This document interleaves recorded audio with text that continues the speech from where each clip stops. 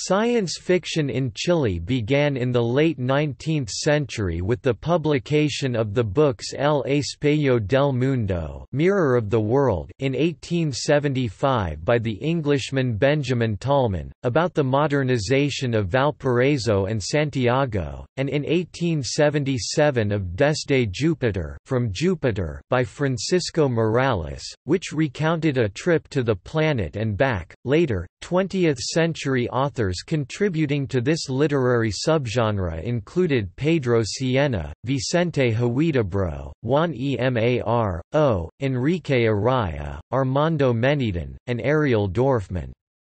However, it was in the decade of 1950, with the publication of Los Altísimos, The Highest, by Hugo Correa, that Chilean science fiction really emerged. He was translated into more than 10 languages and his works were printed in the famous magazine of fantasy and science fiction, being prized by Ray Bradbury.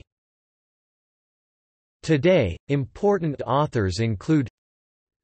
Sergio Mayer, author of 2007's La Segunda Enciclopedia de Talón, the Second Encyclopedia of Talón; Jorge Baradite, author of Cinco, Yggdrasil and Luscuma; Alvaro Basama, author of Caja Negra, Black Box, and Rito, Noise;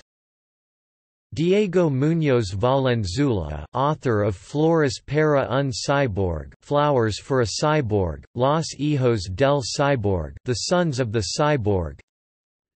Sergio Alejandro Amira, author of Identidad Suspendida, Suspended Identity, Kitsune, co-author of P-Seek, creator of the La Sombra de Fuego superheroine, Atomica;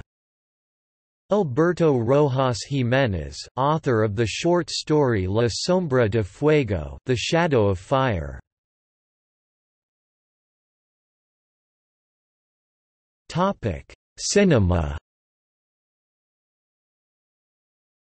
In Chile, the short film Renacimiento by Inti Carrizo, set in the universe of Star Wars, received the Audience Choice Award Lucasfilm SWFMC 2010.